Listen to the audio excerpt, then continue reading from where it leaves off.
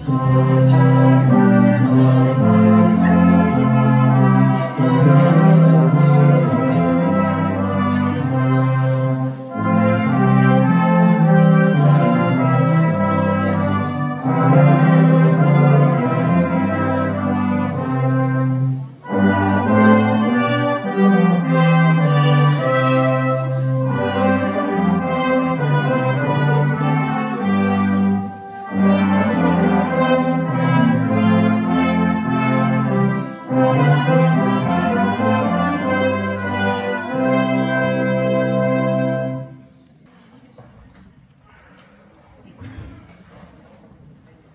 Easter.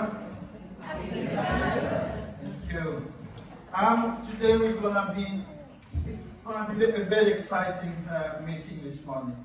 I'm in the best of moods. What do you call that? Bacon what? Bacon sausage. It's the first time I've had it, so I'm so happy. And I had the travel as well. Yeah, I'm full. First things first. Next week, DC Major Alec Steele will be leading the meeting. So be punctual, behave, and do the best you can. That's next Sunday for us, please. Yeah? Has he ever been here before? No. It's his first gig as proper DC. So first impressions make a difference, is it? Yeah. And also the right, let me read it here now. I'm getting lost. Thursday, this coming Thursday, is the start of the Connect program with Christine. I think she did mention that last week. So it's starting on Thursday from 10 to 11:30 on Thursday. If you need further information, please see Christine. And also to mention that, and this is to thank everybody who participated. Now we had over £7,200 raised. So that's a massive sum of money, and we're so grateful and thankful to all of you. Great news, and this is why it gets more exciting. Alison and Mark, where are they? Right up there, and they're waving. I'm happy I can see them, and you can't. If you're jealous, come where I am now. Their grandparents again, Chobi. So that's their grandson. I'm told he came out as fast as the internet. No issues whatsoever. Am I right, Mark? Exactly that. I don't need for my expression, but that's it. To help me further have this funny day, could you come over?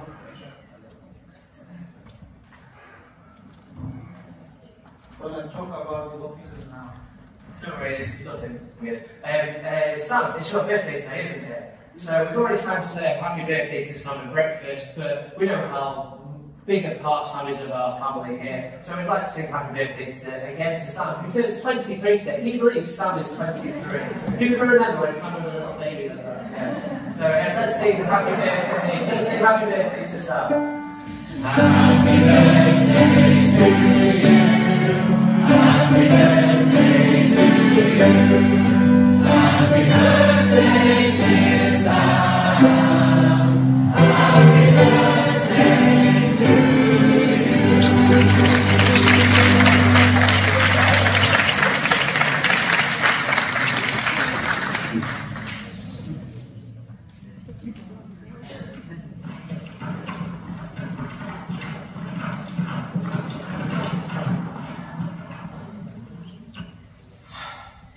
This is precisely what I feared. His disciples are to come tonight, remove the stone and take away the body. Awesome. I had guards here as you requested, and your priests were here too.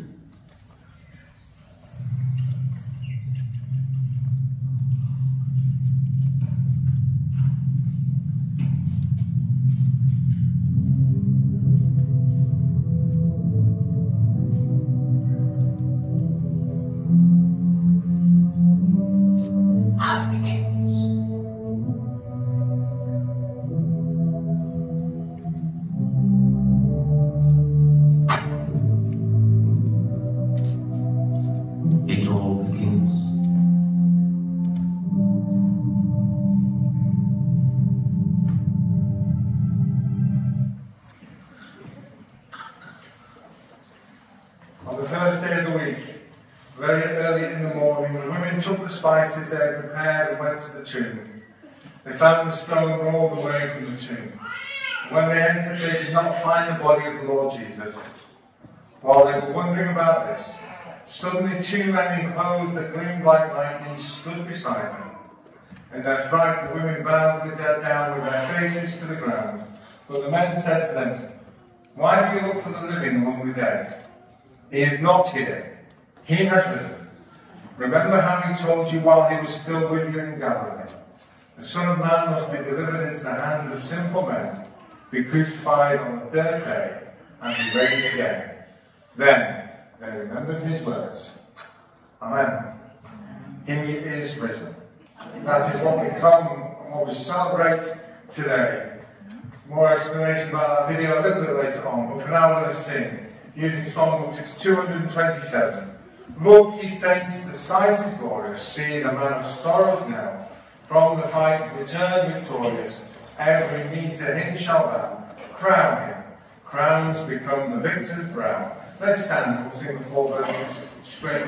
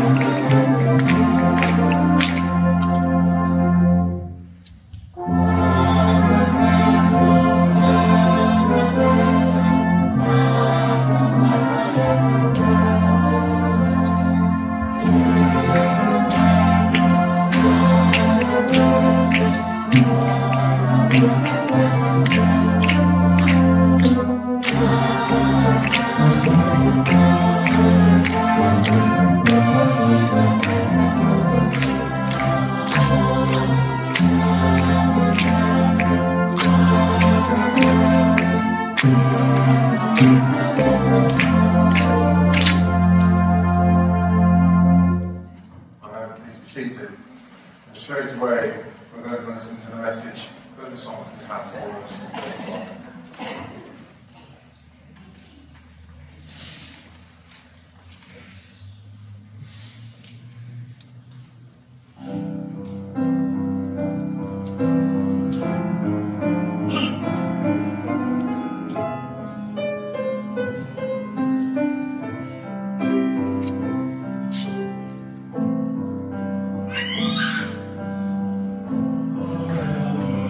Resurrection, the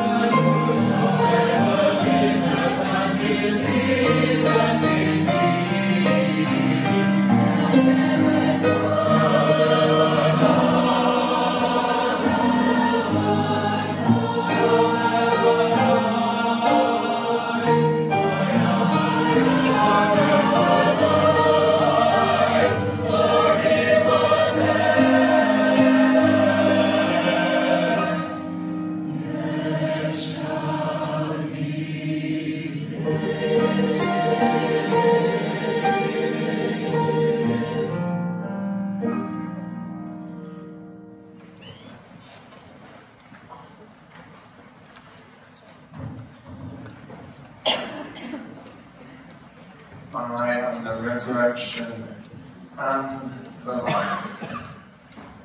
He is Lord, he is risen from the dead, and he is Lord. Every knee shall bow, every tongue confess that Jesus Christ is Lord. Such simple words, but a massive statement. I'm going to sing these words through. I'm going to ask Christine if she will just play the tune through once, so that if we don't know the words, we're just getting familiar with it, but we think about these words. And then the second time we'll all join in and sing before we share in prayer together.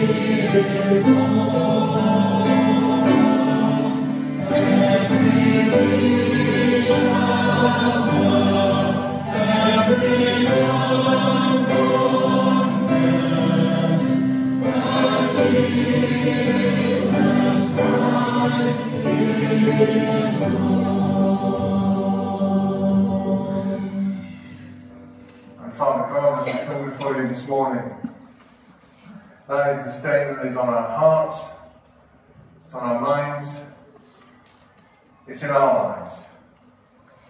That you are risen, that you are Lord. We thank you that you did this for us, so that we can come and have a relationship with you, so that we can be the people that you need us to be. And on this Easter morning, we thank you for everything that you have done for us. We praise you for all the good gifts you shower upon us, but most of all, we praise you for Jesus. Help us, Father, to live up to that name that we bear. Help us by filling us with the Holy Spirit, so that we can do what you need us to do. Father, this day marked the turning point in history. Help us to remember that, to recognise what it is for, recognise this day for what it is, to celebrate it in everything that we do. And so, Father, we just pray that you will be with us, that you will speak to us, that you will send us away from this place, different people, knowing that we have met with you and your risen Son. And in his name we make this prayer. Amen. Thank you for sharing in those moments together, and thank you once again for the solstice to that beautiful song. I'm going to share another song as we give in our offering. All heaven declares the glory of the risen Lord. Who can compare with the beauty of the Lord? Forever he will be the Lamb upon the throne. I gladly bow the knee and worship him alone. And then in this second verse, it becomes, I know we're giving in our offering, so but in the second verse, I will declare. It's that personal saying, I will declare the glory of the risen Lord. Let's give it our offering as the worship band lead us in this song.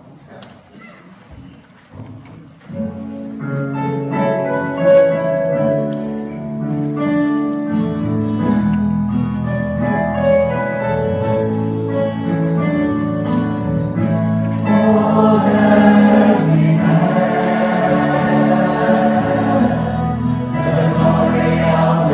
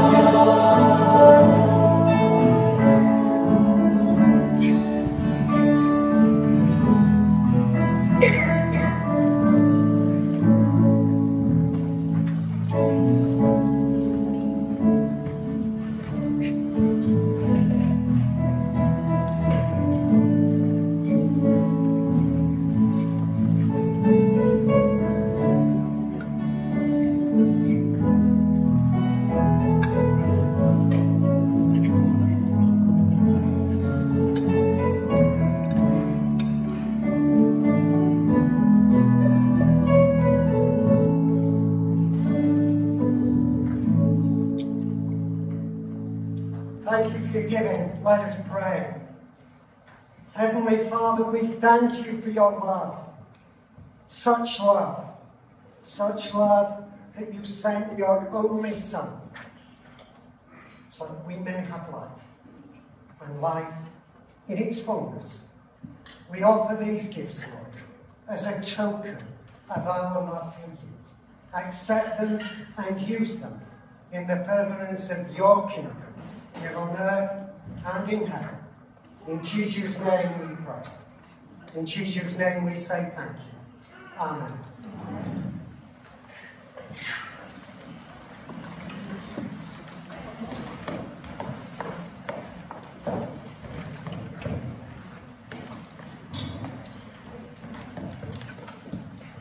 Thank you for your giving this morning. We're now going to listen to the message that the band have for us, following which children can go out to their own activities.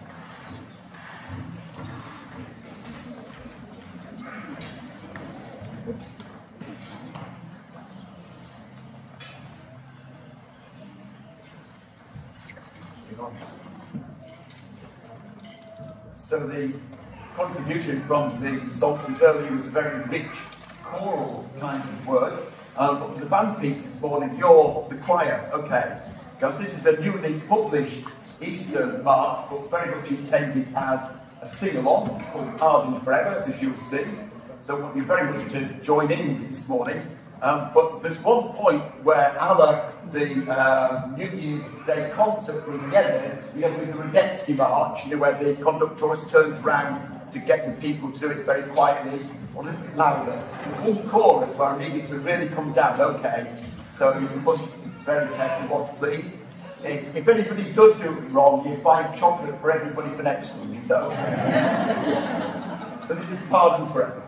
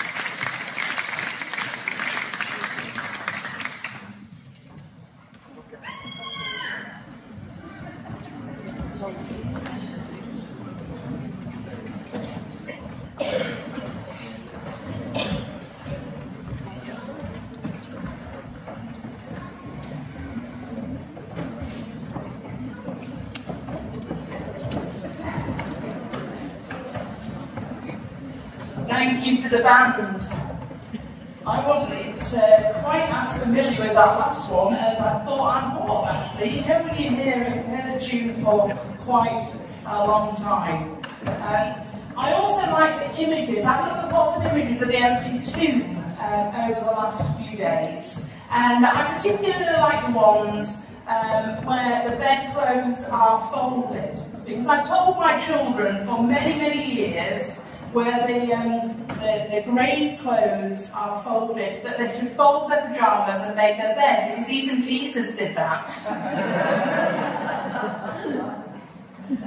And yet, I see lots of pictures where they're just strewn across the tomb, and I like the fact that Jesus left it. There is an account, I've seen an account recently, where in many countries if you leave your napkin after a meal sort of thrown onto the table or screwed up on the table, then you have finished the meal. But if the napkin is folded, then you're returning and you haven't finished. Jesus has not finished the work. He will return, and we praise him for that today also.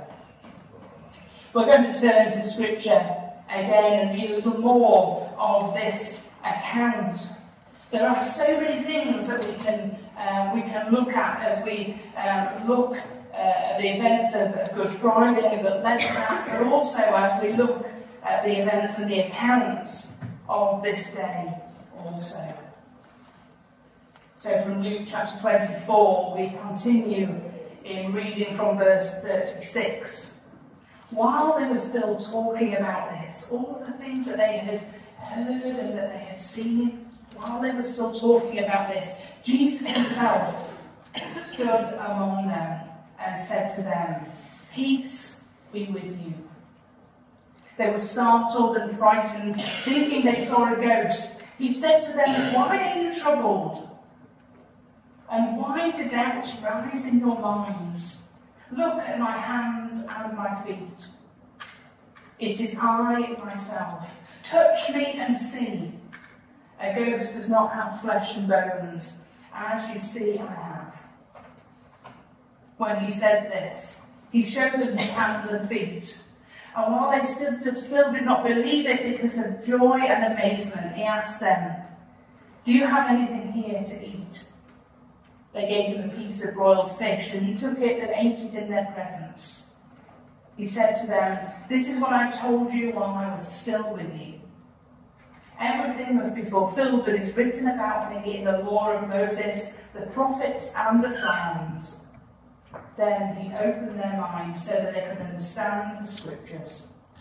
He told them, "This is what is written. The Christ will suffer and rise from the dead on the third day, and repentance and forgiveness of sins will be preached in his name to all nations, beginning at Jerusalem. You are witnesses of these things. I am going to send to you what my Father has promised, but stay in the city until you have been clothed with power from on high." Amen. As we read those words, we are an Easter people. We are a Pentecost people.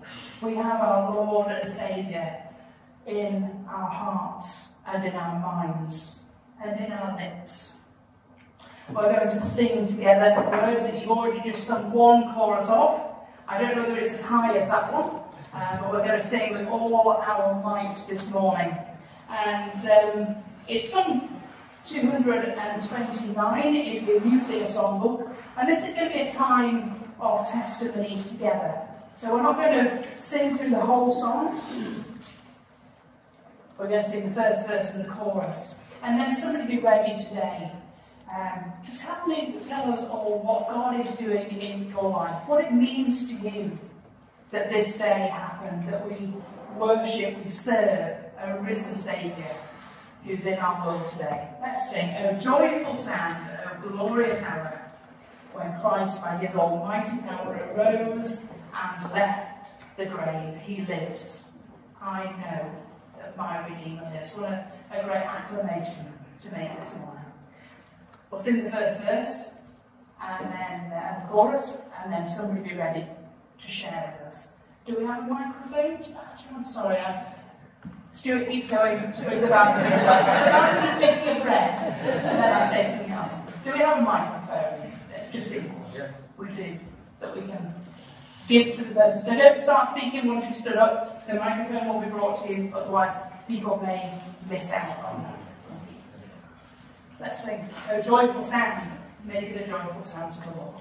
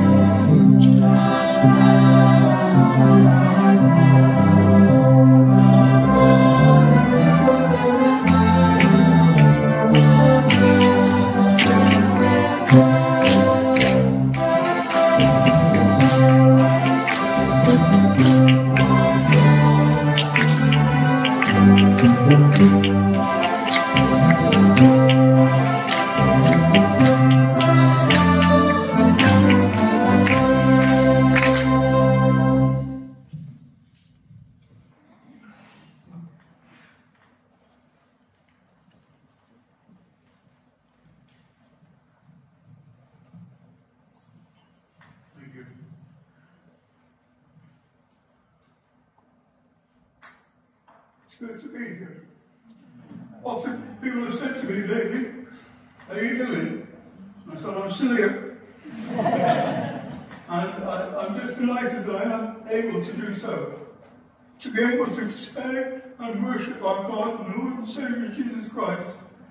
And this morning I would testify to the fact that over these 75 years I've been with him. He's kept me.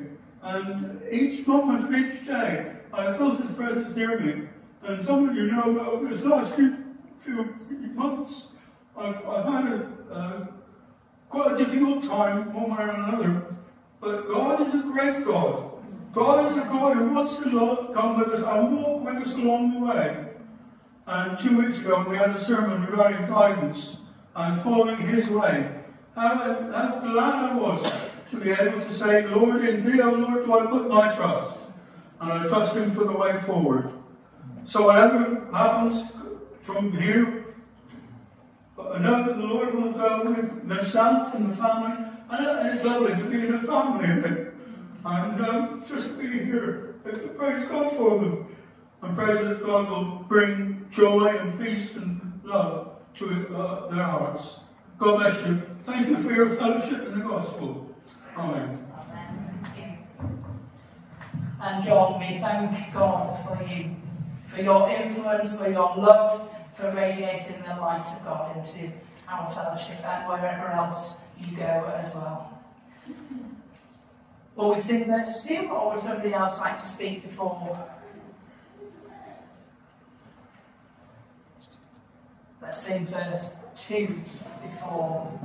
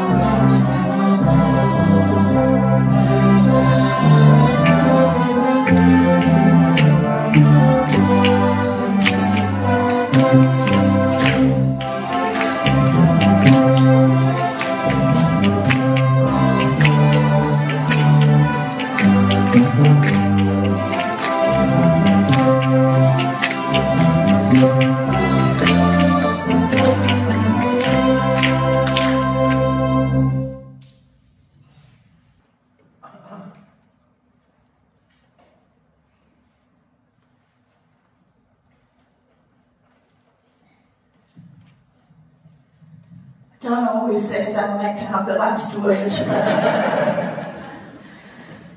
We just serve such an amazing God who knows us, who loves us, and the celebration of today, knowing that He is risen, that's not just words, but it's reality within our hearts and lives. And it's in that power that we live. Nothing of ourselves. There are some days, I'm going to cry like he's just done, but there's some days when you feel that you have no power, no strength, and yet, deep within, you know that the power that is there from God is available to us, and I just praise Him for that today. Somebody has. Please testify.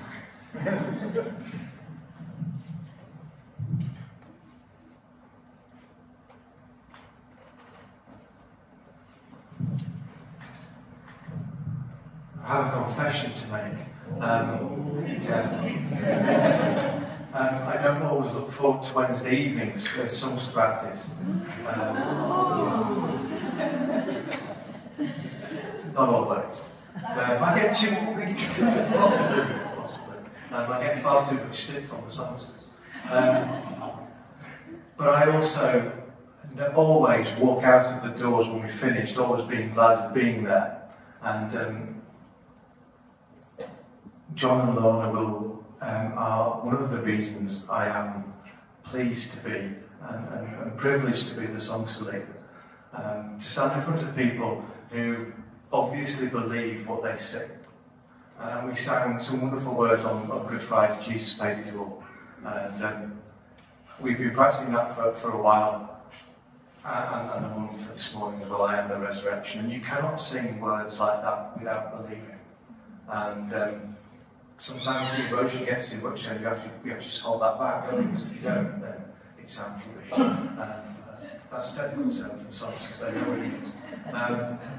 But I do believe that we serve a risen Christ.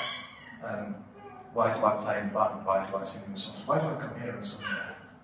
It's because not just on an Easter Sunday we say He is risen, but we say He is risen every week, don't we? I don't get it right all the time, but I believe that we have a God that forgives and accepts us as who we are. And that's what I'm grateful for this morning, that the risen Christ does accept us for who we are.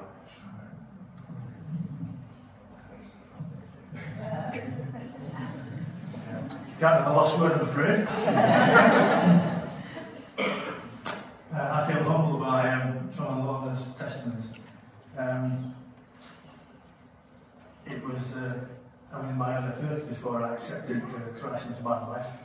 And I look back and I think of those wasted years, in a way, because they were.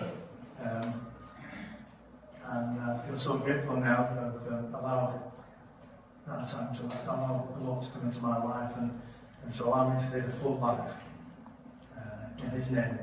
And if anybody's here just hesitating a bit, don't hesitate to walk. God bless you.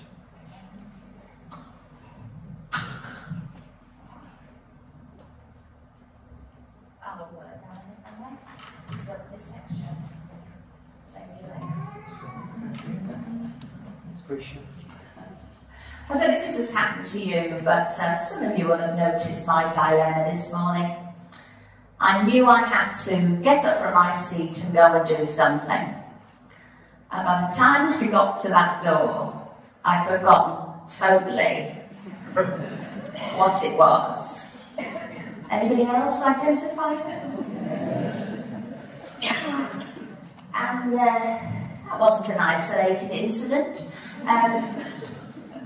I follow a daily reading book, and I thought, this is quite unusual. They're looking at the events of Holy Week a week in advance. And it took me nearly a whole week to realise that actually it wasn't anything to do with the book, it was me. And getting my dates totally and utterly confused. I am mindful that whilst we celebrate Christ's death and his resurrection, I think it's time of year, but the reality and the impact and the transformation of those events are 365-day experiences, aren't they? It's not just about this time of year. And one verse that's stayed with me is a verse from Ephesians where we read that the same power that God used to raise Jesus from the dead is that same power that's at work in our lives. And I just praise God for his power and his presence within my life. And this last only 6 months, it seems a lot longer than that, my life dramatically changed and came to know a lot of you lovely people here as a result of that. But just to know the presence of God, the reality of God, to know the power of God, and to each day celebrate the fact that Jesus is alive, and I praise him for that. Amen. There you go, Alan.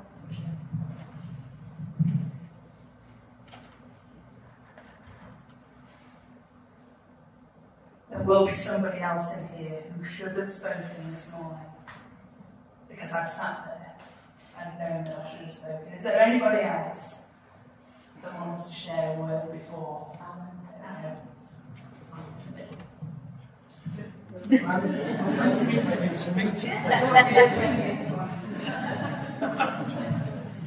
I'm following on from what Harry said, because my heart has ached this week thinking about people who will not celebrate Easter as I celebrate Easter. People in my family who once worshipped here, and my heart aches when I think of the number of people who will go out this week and think Easter's just a bank holiday. And so this has been really on my mind this week, and I just want to say what Barry said. If you once worshipped here, or if you've only just started worshipping here, you've never accepted Jesus, just do it.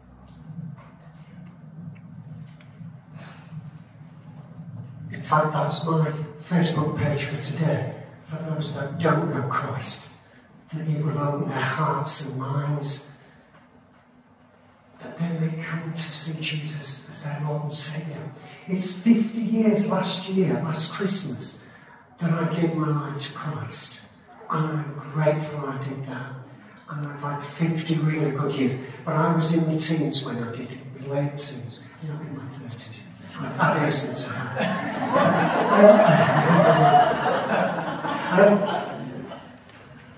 but I just thought believing in Jesus was enough.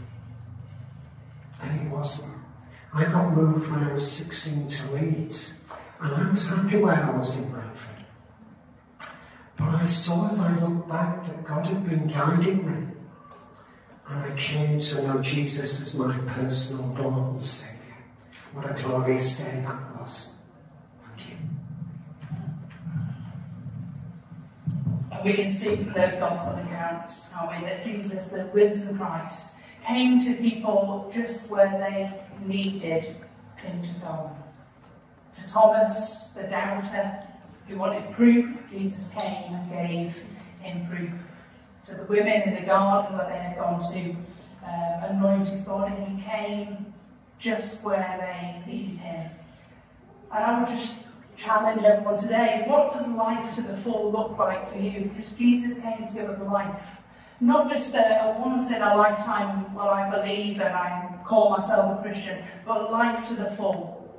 And we don't really know what life to the full is, because it's a growing fullness of acknowledging and worshipping and experiencing the risen Christ for ourselves. What does life to the full look like for you today? Because Jesus came to give you life, and life to the full. No more we tremble at the grave, for he who died our souls to save will raise our bodies too. What a hope we profess in those words. He lives, I know that my Redeemer lives.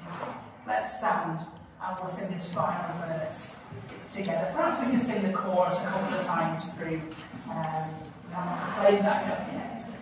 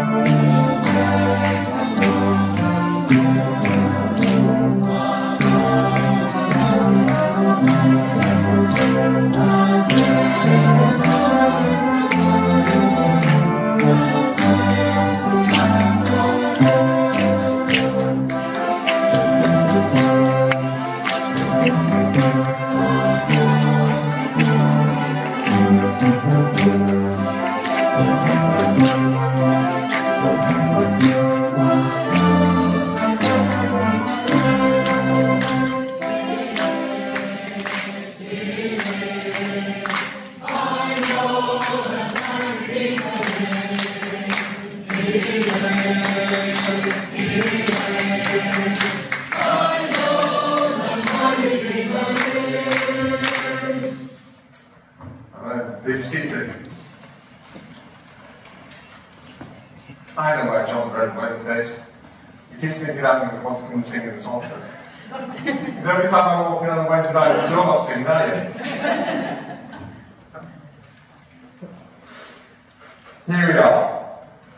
That glorious day that we've been preparing for these past few weeks. Between us, Nicola and I have talked about many things, including being on that journey, and the fact that last Sunday, Palm Sunday, marked both the beginning and an end. And in essence, that's what I want us to think about this morning.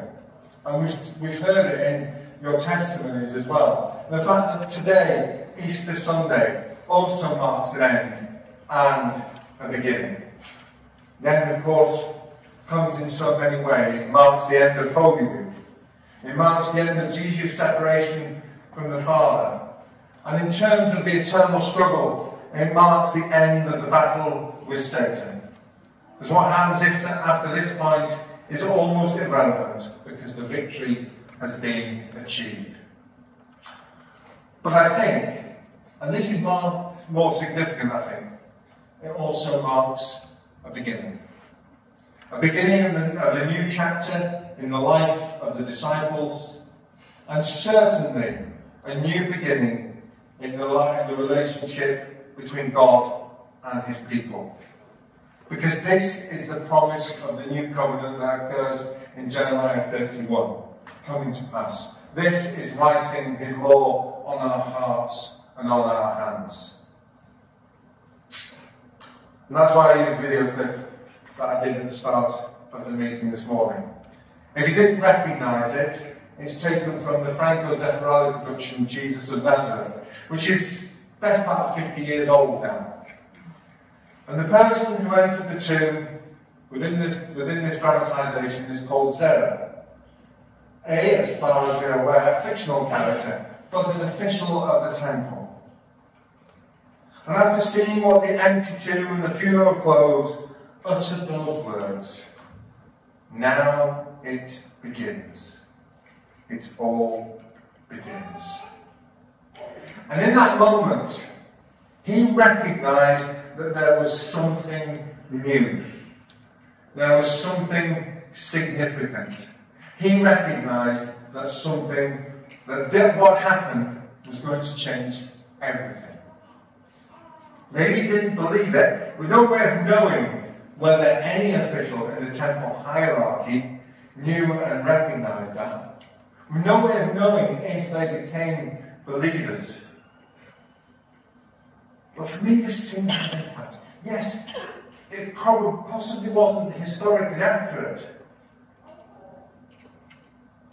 But it reflects the truth, doesn't it? It reflects the truth. The truth that was proclaimed by Isaiah when speaking the word of God, the Lord, in Isaiah 43, "Forget the former things. Do not dwell on the past. See, I am doing a new thing. See, now it springs up. Do you not perceive it? And this is the newest of new things.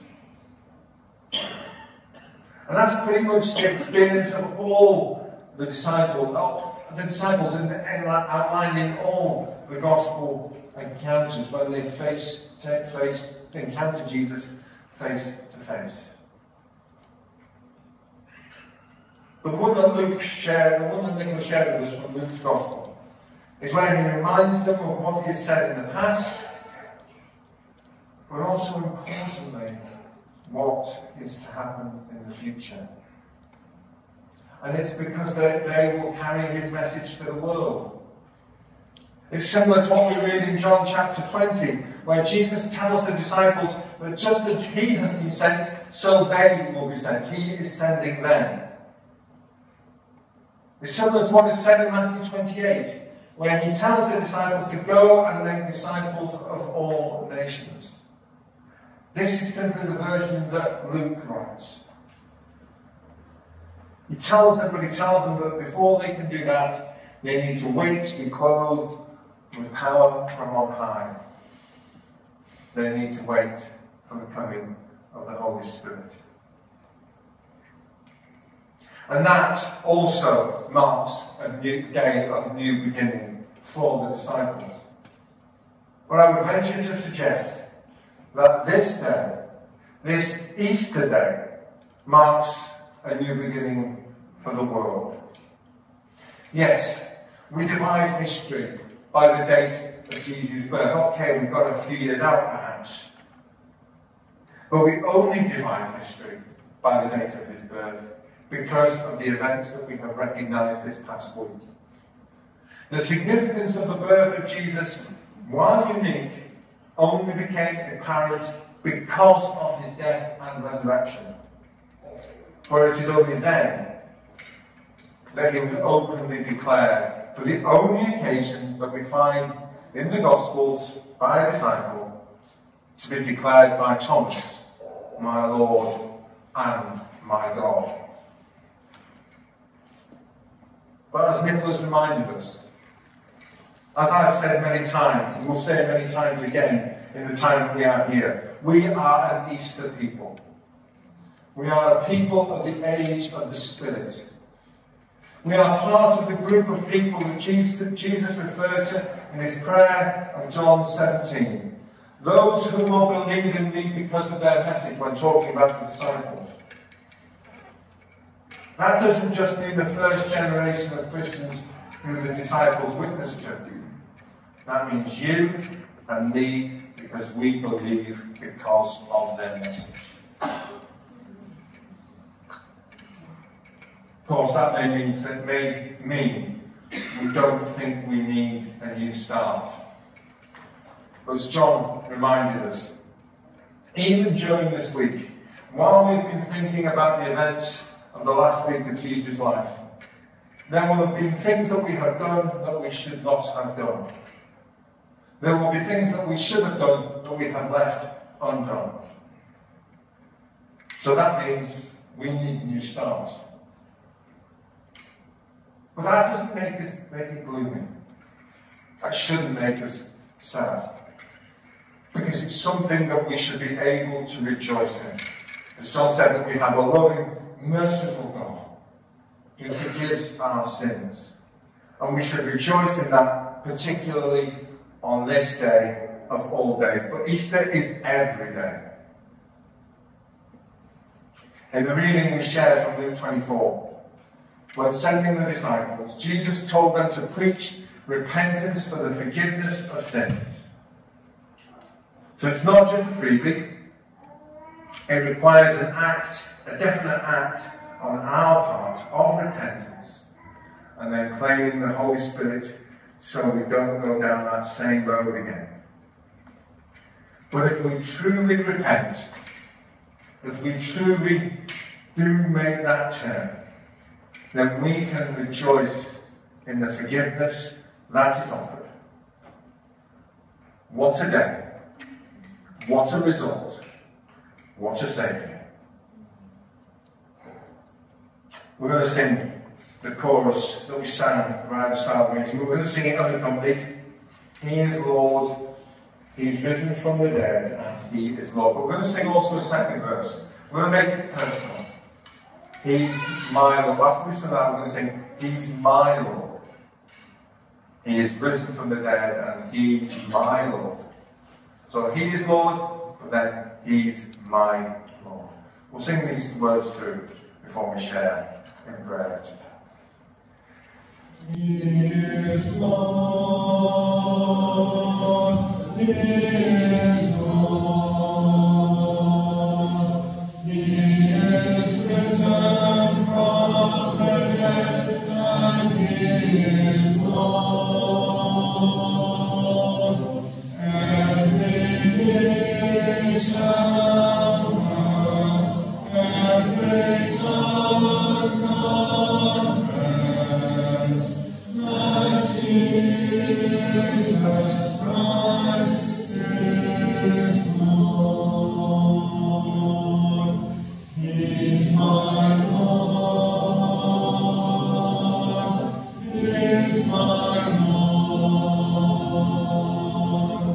He is risen from the dead, and He's my Lord. Every knee shall bow, every tongue confess that Jesus Christ is Lord. And Father, we make that prayer. He's my Lord. Father, we thank you, as we have said so many times this morning, for this day, when we can celebrate, when we can recognize, when we can acknowledge just exactly what it is you have done for us. The fact that you raised Jesus, just so that we can have a new beginning, as people who acknowledge that, who come before you and worship you, because we are your people. We know that you can forgive us, everything that we have done. And we ask for now for your power, your Holy Spirit, so that we don't make those same mistakes again. And so, Father, we just thank you and praise you on this day of all days for what you have done in the past, what you do in our lives now, and what we know you will do for us in the future. In Jesus' name we make this prayer. Amen.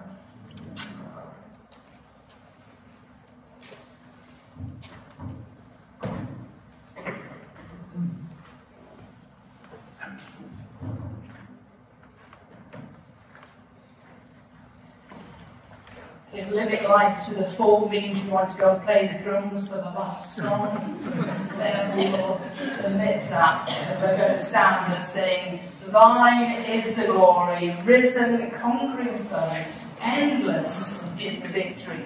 Thou, O death, hast won. Let's stand. We're going to bring these three verses together.